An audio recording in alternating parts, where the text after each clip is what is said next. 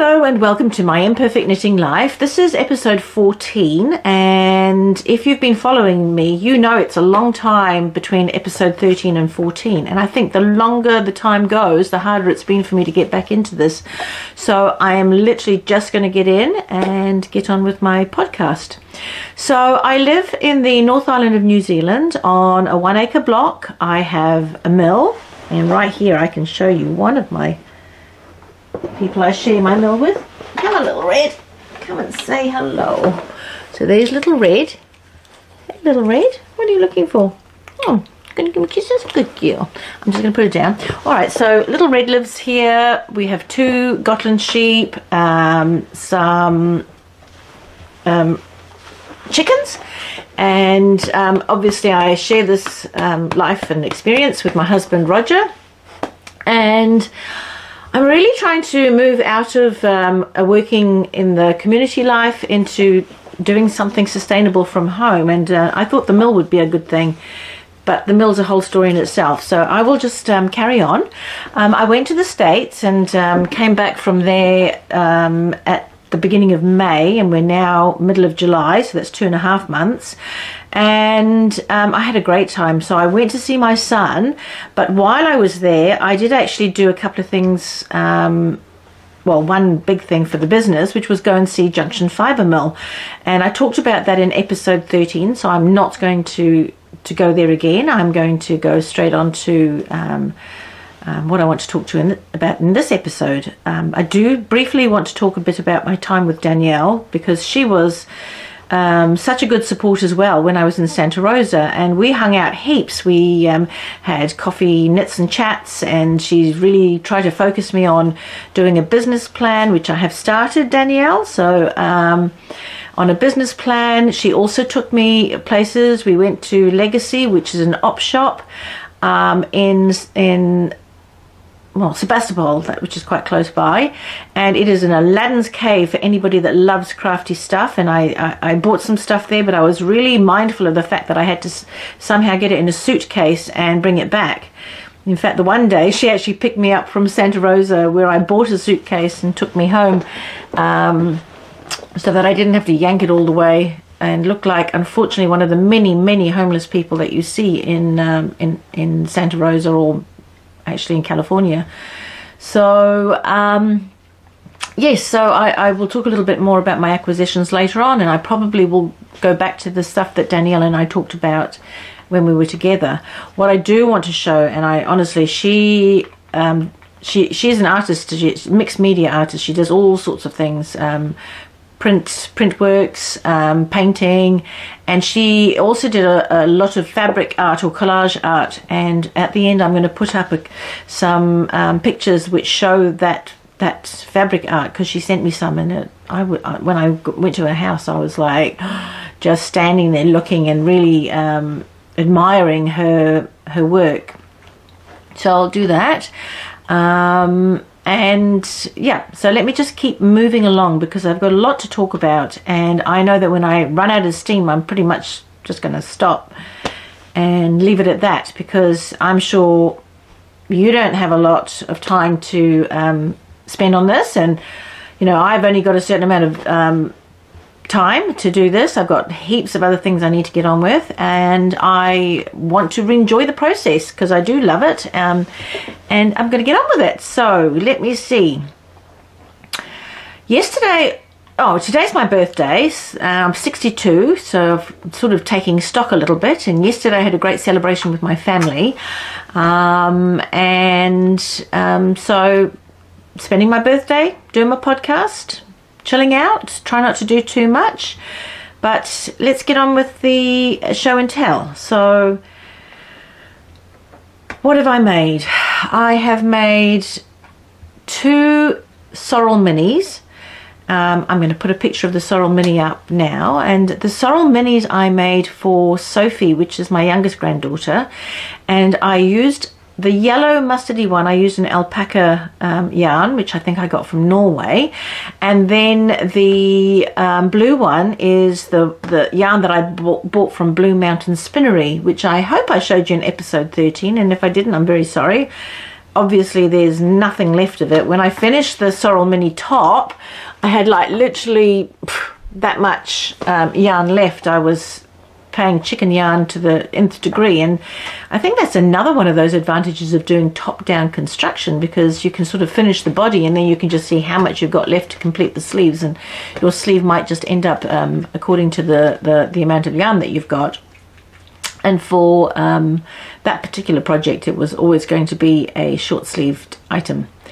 So yes, so the Sorrel Mini is by Wool and Pine, and it is definitely a pattern that I'd recommend. That little stitch around the yoke is quite addictive. I did see on Instagram somebody that I follow did the adult version, and it was lovely. So maybe I'll buy that pattern and give that a go sometime, but it's not in my project list yet. The other thing that I completed was my or the Magnolia that I was making for Adrian, and a few days ago I tried to do this podcast and I had the actual item to show, and I lost one half of the clips, so I couldn't actually complete that, and that's why I've started again today. But the Magnolia was knitted in the Holst yarn and one strand, and silk mohair in the other strand, in a beautiful grey, picture coming up now. And I have done 2 of these before, and when I was about to start this, I really thought, oh, not another Magnolia, and I didn't want to do it.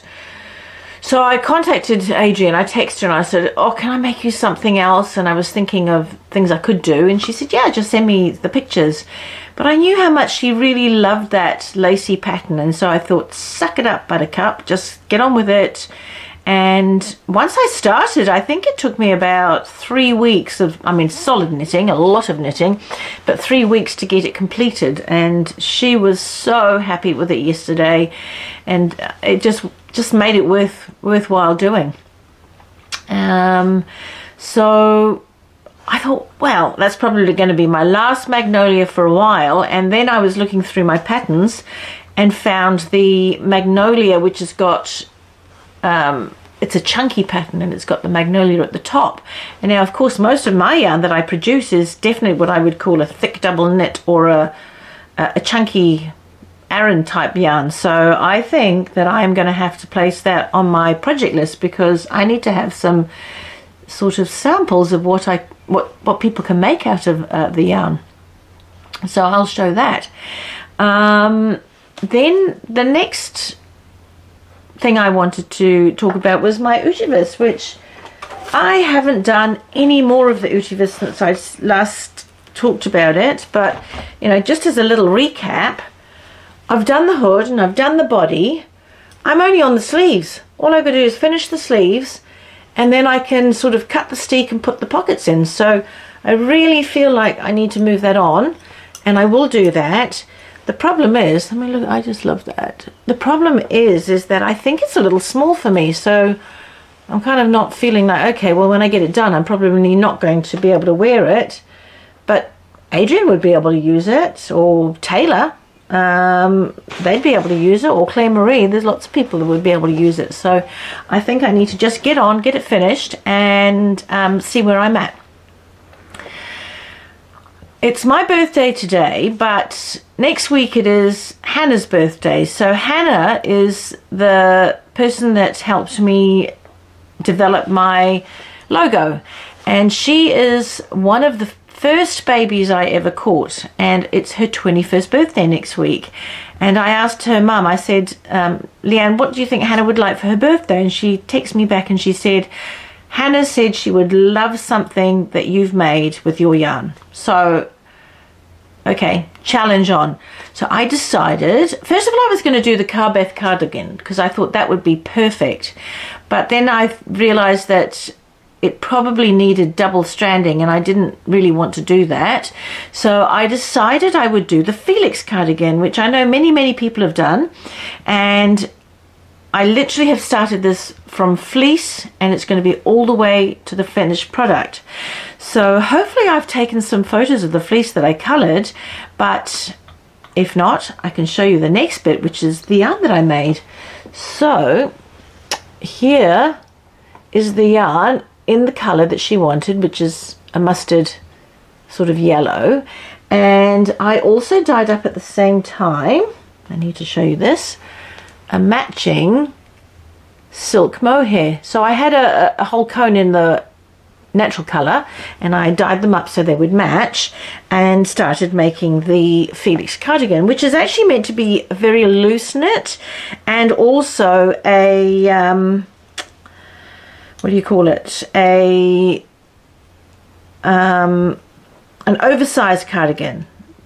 So I've done such a silly thing, I haven't kept it at the beginning of the row so I can put it on and show you. So I'm just quickly slipping the stitches off here, excuse me, and then I can show you the cardigan on.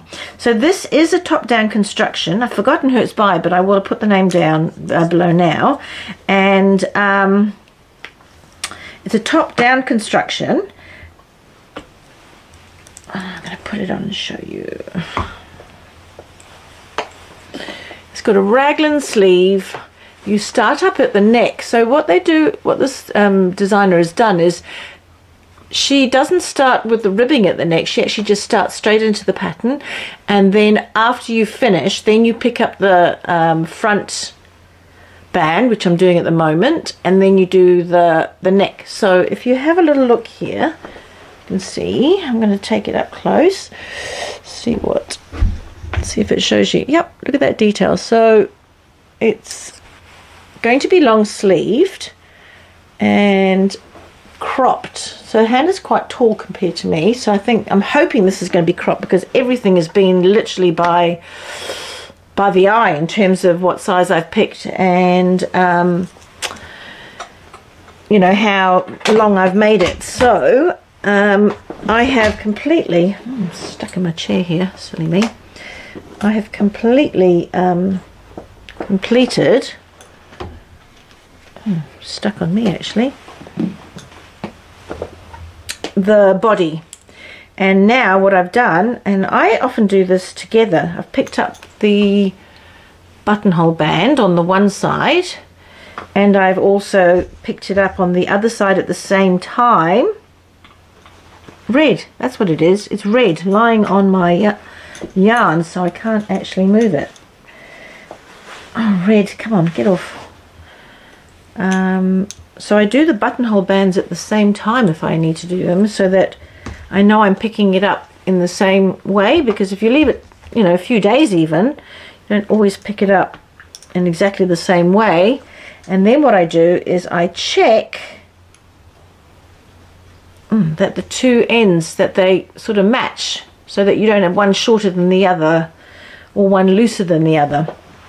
And when I went to Legacy in America, I got these buttons, which I showed you a little bit earlier, and I think they are going to be perfect. So these are vintage buttons. I don't know whether they're from the 50s or whenever, but I think they'll actually look really nice on there.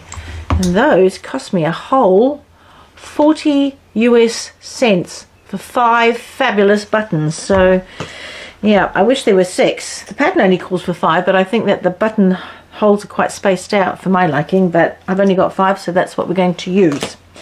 So that is my Felix Cardigan, or as I should say, Hannah's Felix Cardigan. What else have I got? Works in progress. That's probably all the works in progress, but I've decided what I'm going to include in my works in progress is actually some of the, or my completed works as well, as actually some of the yarns that I've made. So when I came back from America a couple of weeks afterwards, and this is also why I didn't quite get the podcast done, was I had my first sale of yarn, and I did that at the Rotorua Spin Inn, and so I was kind of really focused on trying to get some stuff ready for that, and I didn't have a lot, but I did have something. And I also did fleece for spinning, because of course a lot of, well, everyone there, well, just about everybody there was a spinner. So I'm going to show you some of that. well, I'm actually going to show you some of the fleece first that I spun up. So this little basket here has got lots of different kinds of fleece in it. So this is lambikins, my Gotland sheep, and you know, it looks super fluffy. No, not one person bought any of this, which I absolutely love. So I am going to spin it up myself. It doesn't really, it's quite short fibered, and maybe it's not too short. That might be why people didn't love it, I don't know, or maybe it was just because it was a plain colour and wasn't dyed, I'm not sure. But that didn't really sell, so I'm going to spin that up and I'm going to make myself something out of that, because that is, to me, celebration yarn from lambikins. When we sheared we got the sheep sheared, lambikins fleece came off beautifully, but the other one did not. It was completely matted, so I'm going to try and do a sheepskin matte kind of thing out of it. Judy was telling me how you do that, so I'll find out a bit more about that. But I did do some other yarns. There was a beautiful blue one which I've completely used. Oh, this one here, I haven't got much left to show you, but that was a mix of mohair and sheep, and I got some really good feedback on how that spun up. Don't ask me what sheep breed, because as you know, it's all been given and saved from various fire pits. This here, this green, is so scrummy, and that is a very high alpaca content, and I dyed that yarn. And then I also had this pink set. Oh, the green. Yes, I did a little sample, so I hand spun that and knitted it up. Sorry, my spinning's not that good, so that's a little sample. I had a blue sample. If I find it, I'll show you. And this, there was a yellow one that I did as well. I knitted up a little sample of that from a hand spun. And I did a pink. Well, that's my plain. No, well, that's it. I'm not going to show you any more of that, because I showed quite a lot more and some different colours, but I think it's down in the mill and I'm not going to go down and get it. I just literally need to get on and do this. So, of course, I also went a couple of weeks after I got back, literally 2 days after the spin-in, on a dye workshop, and that was a lot of fun. Spending time with other people that are passionate about dyeing. I went with my sister, which was good fun, and basically we used 3 dyes, 3 colours. So there was a blue, a red and a yellow, and what we learned was how to use different, not levels, I've forgotten the word now, but you know, like parts. So if you have 9 part blue to 1 part whatever, this is the colour you'll get. If you get 8 parts of one colour to 2 parts of the other. So we basically used 3 primary colours, and that was it. And I'm just going to show you some of the things. I mean, this is, look at that colour. But then, you know, these are exactly the same dye pots, just used in different, like, saturations or different parts, you know, 9 parts to 1 part. And then some of them was also done on a natural coloured yarn compared to a browner, you know, like a brown fleece base. I sort of came up with those sorts of colours. So honestly, it was just absolutely fascinating. I did do one where I did the 9 parts to 1 part. I've kind of forgotten even what that's called, but I did a whole selection of that, but I can't be bothered to get it out, sorry. But here, some more. So some of it was on cottons and some was on yarn. I mean wool, sheep's wool. So that's some of the stuff that we did at this dye workshop. You can see why I'm like really struggling to tell you about everything, because there's so much to tell you. What was wonderful about the dye workshop as well was literally the colours, the difference of colours. I mean, look at this. Look at that purple. And then it turns into green. But, you know, I like dyeing. but I much prefer dyeing in the fleece and then blending. And there are so many amazing indie dyers out there that I just don't even think, what do I want to compete with them? No. Do I need to compete with them? No. My passion is really trying to use fleece that would otherwise be wasted and try and get that into the market and valued by knitters, crafters, and yeah, and just sort of raise that awareness.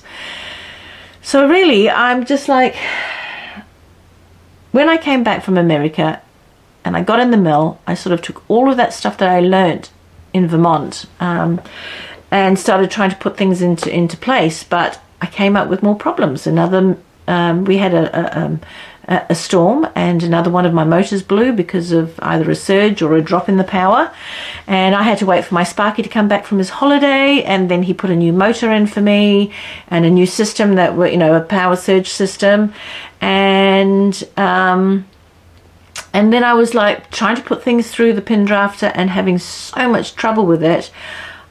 Literally one day I just, when I say lost the plot, I just cried. I was very upset. I was angry. I was frustrated. I just literally thought, why did you think this was a good idea?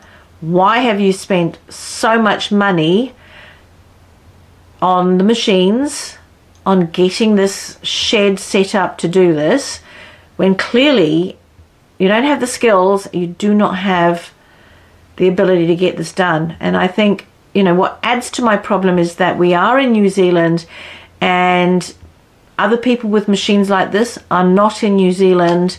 Being able to buy the things that I need, they're all overseas as well, and it's actually not only really expensive but time consuming just trying to find out where and how and to get the bits that I need. And there's always this delay in how long it takes to get from wherever it is overseas to here. And a prime example of this is actually the cans that are used in the mill.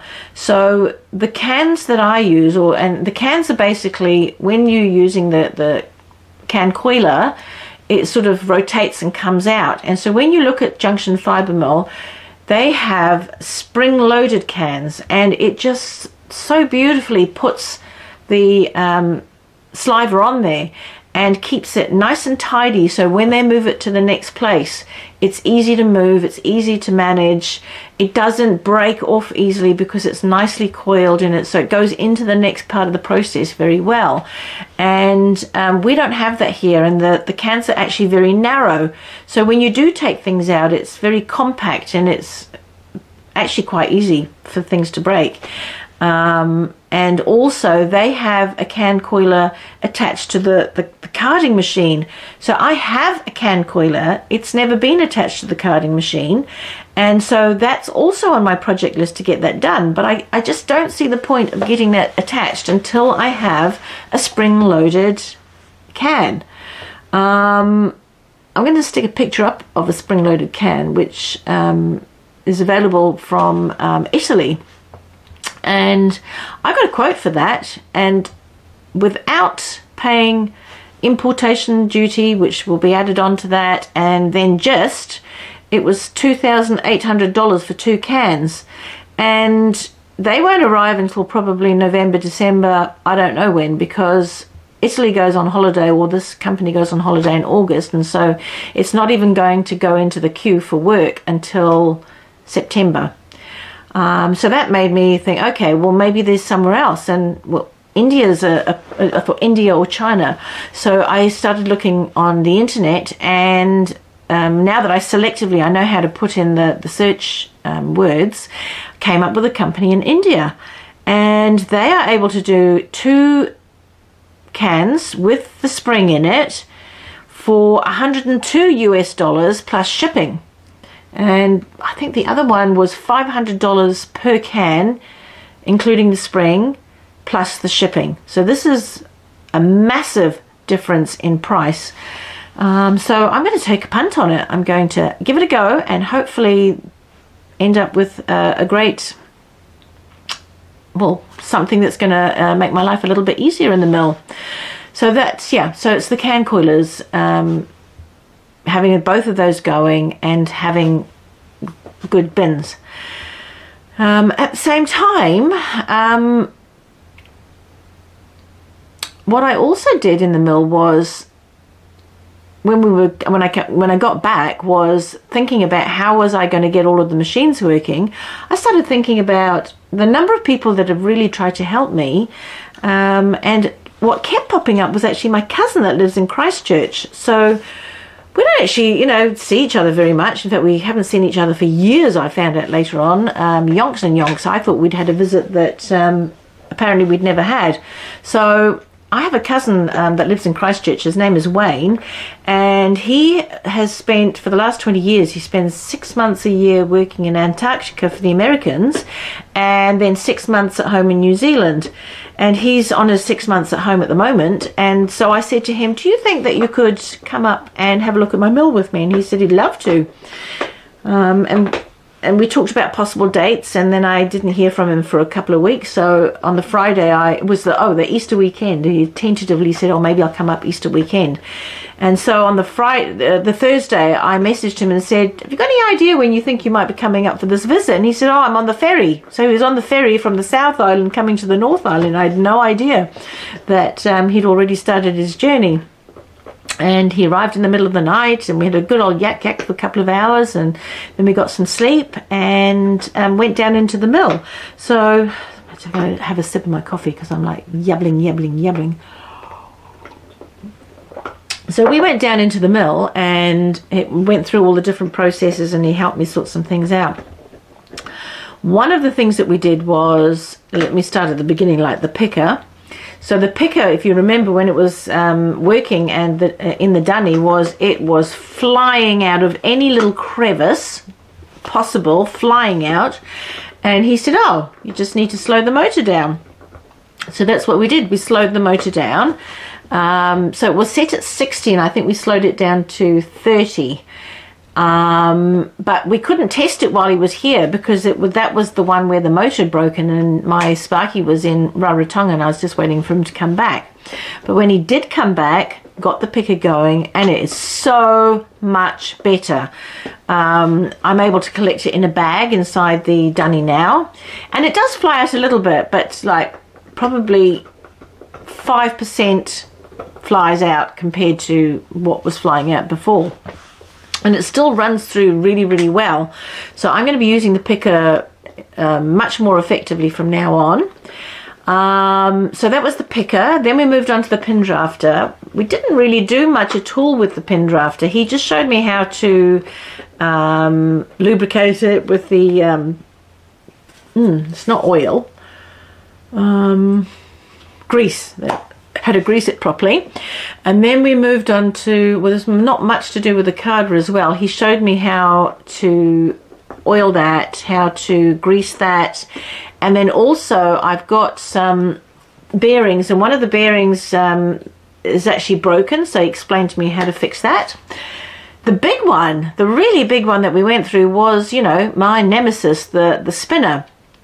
And we literally took that to pieces, cleaned it all up, and then put it back together. And that whole process of taking it apart and putting it back together gave me a huge understanding, and also helped me not find it quite as daunting. So again, because I didn't have anything to put through, I had to wait for the Sparky to come and put that motor back in. And so from there, we've really made so much progress on the spinner. Judy's been a few times, I think about 3 times since then, or 4 times, and we've been able to put some product through the mill. I've done a lot of product on my own as well, and I'm actually producing yarn. I felt like it was heaps, but I weighed it the other day and it's just over 20 kilos, which is not a lot. What I'm preparing that for is another possible, well, it is a sale. It's 3 days in Tauranga. There's a show on all about crafts, and so I've got a table there, and I'm going to sell my product there. So let me just show you. that is a basket, and those are some of the colors that I have made. I can take them out individually, but I don't even think that's a little bit boring. But I have also knitted up some samples. If I drop the pink one, so this yarn here, so this is all blended. It's more than one color. It's blended, and that's knitted on a 4.5 millimeter needle, which I can tell you now because I've got my little handy 4.5 millimeter needle is a 7 US. So that was knitted on a 4.5 millimeter needle, and you know, it's quite a I wouldn't say overly firm, but a nice firm fabric.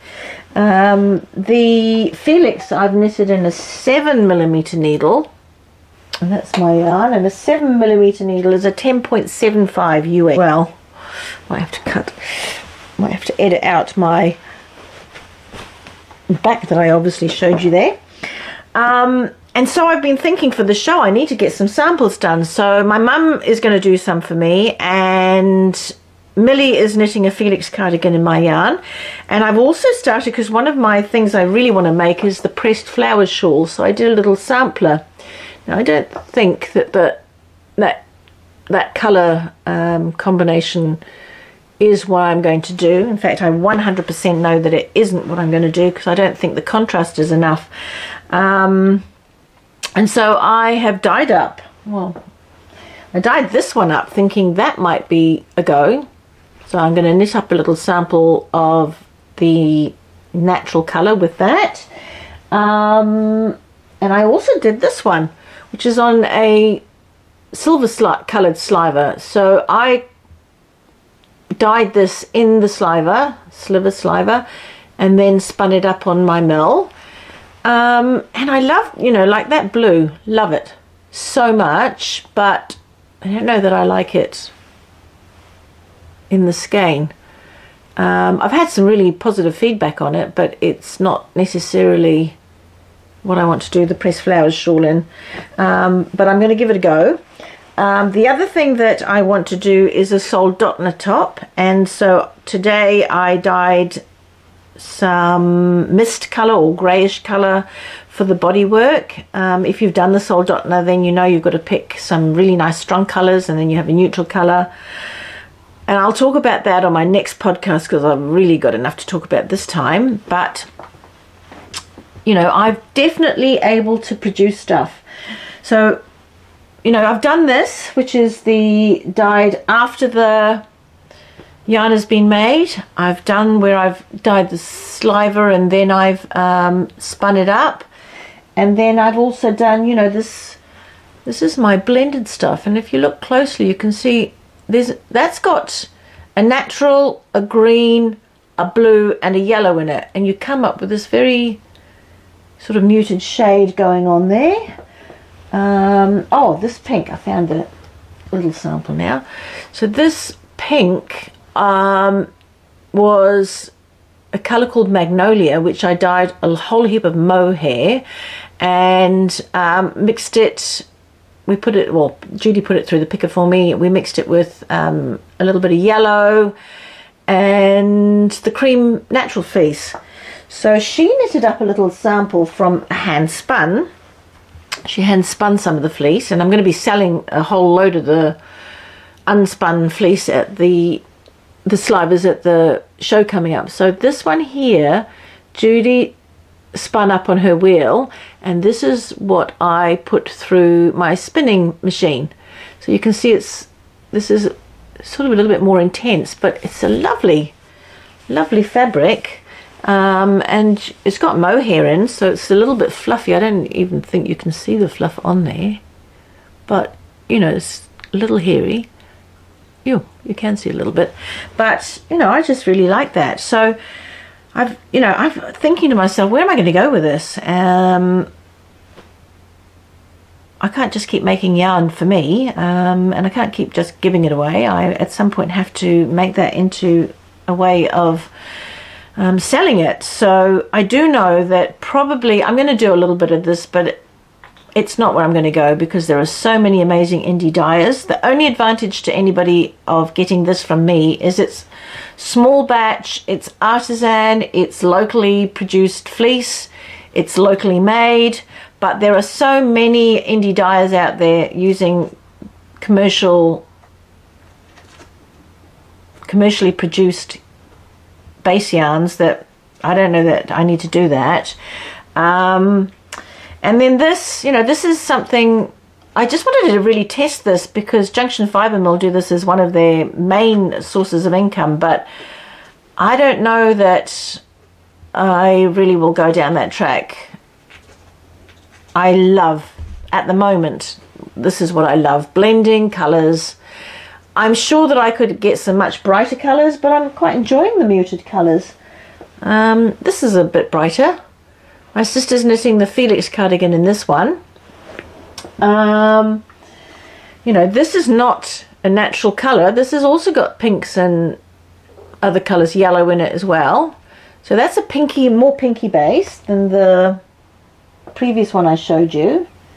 Then I've got, you know, look at this one. Love that. I made that for the show in Rotorua. I like that colour. I also did a sort of purple one. Love that colour. This was the multi that I did on the pressed flowers shawl.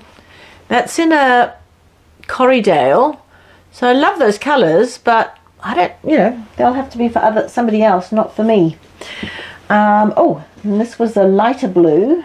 So I did a lighter blue, which is blended. And then that was also blended. That's got a lot of mohair in it. But it's a lot brighter, so we'll see. I'm sure that there's something in there for everybody. Did I show this one, the sort of denim-y blue? Not sure, but anyway, that's those. I do love them. I mean, if you put them together, I mean, look, that looks so nice.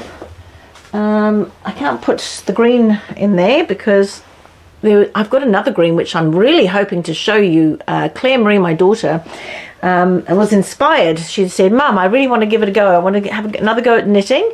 And I said, Claire Marie, the best thing you could do is learn to do a top-down jersey for yourself, because it's A, very rewarding, B, you don't need to do any seaming, and also you can adapt the pattern so that it fits you the way that you want.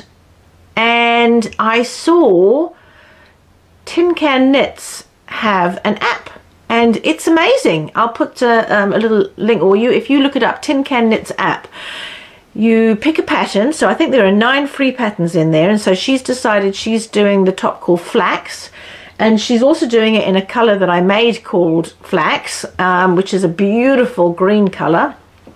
And you put in your size, and it tells you your needle number, or you choose what thickness of yarn, because you can choose a different thickness of yarn on there, and it literally takes through every step of the way of that pattern.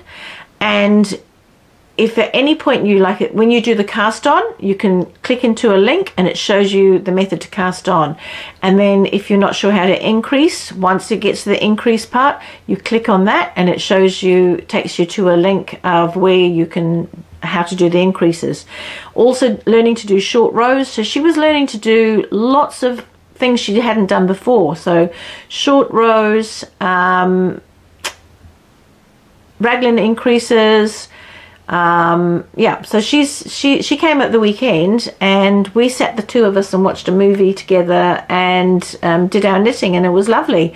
So when she's finished that, I can't wait to show it to you. Of course, you know, my imperfect knitting life. So Claire Marie, you're going to have an imperfect knitting life too. You know, she's pointed out a couple of mistakes to me, and I'm like, it doesn't matter. It really doesn't matter. Just finish it off and get on and wear it, and you're going to love it. It's going to inspire you, and every time you do something, you're going to learn more. So yep, I'm going to show you Claire Marie's lovely jersey when she's finished it. Now I've got to have a little look at my list because I've totally forgotten what I was talking. Oh, I was talking about where to from here. So my where to from here is, I think I'm just going to grow this, and I've got to find a way of selling it. I can't rely on 3 or 4 shows. So I think maybe I'm going to have a look at the Instagram route. The other thing I thought of was, you know, whether do I start a Patreon page where I can offer this to my Patreon members first. I've got to look at what's it going to cost to ship it overseas. Is anybody actually interested? So if you are interested, or if you've got any suggestions, just let me know. But I'm going to have that big chat soon with my husband and Judy and my friends that are interested, and just see what maybe my next steps are. But I'm absolutely, curious and interested to know what you guys think as well. So what's next on the list? When Judy was here last week, we had a full day in the mill, and there were all sorts of bits and pieces still left on the spools, and I said, you know what, we just need to ply it all up and get it off so that we've got some spare spools. Look at this. These are all the little odds and ends and all the little funny bits. I don't know, hopefully you can't hear my phone, but I've had lots of texts and calls which I'm ignoring right now because of my birthday. But these are the little bits and pieces that we made with all the end bits. And she said to me, because I was like, maybe I should just give those away. And she said, no, you should make yourself something with that. That's a little piece of history in your journey. So I thought maybe I'd make one of those 10-stitch blankets and just keep adding on to it and just keep going until I've done enough. I could do one which is the first lot, or I could just keep going until I've got a big blanket at the end. It could also be one of those projects that you just have sitting in your lounge, and if somebody who knows how to knit comes along, they could add to the 10-stitch blanket. So I really don't know that I want to talk anymore today, but I have a whole heap more that I haven't talked about that I want to talk to you about. So I think maybe in 3 or 4 or 5 days, maybe next week, I will do another podcast and pick up on those topics that I haven't talked about. I'm going to put a whole load of photos at the end of this. I wish I could put some music on, but last time I put some music on I got copyrighted, even though I thought it was free music. So I'm not going to do it again until I really know I've got some free music. Maybe I should get my son to make something up. He plays the guitar, or my granddaughter. But anyway, thank you so much if you have managed to last the distance in this this episode. I look forward to doing the next one now that I've broken the seals, so to speak, and I would really hope that if you like it, give it a thumbs up, comment if you can, and subscribe. Also put your notification bell on if you want to know when I'm doing another one. I promise I will not leave it as long this time, because I'm going to have lots to talk about even at the next episode. So take care. Thank you for tuning in, and goodbye.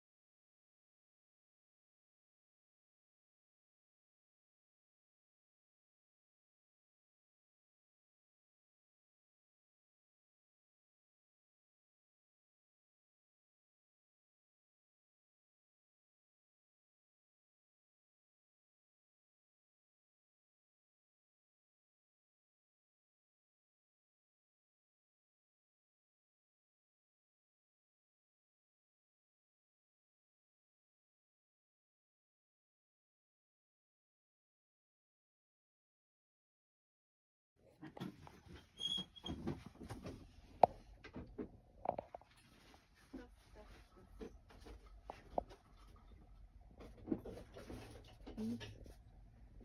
Here? No, it's all gory.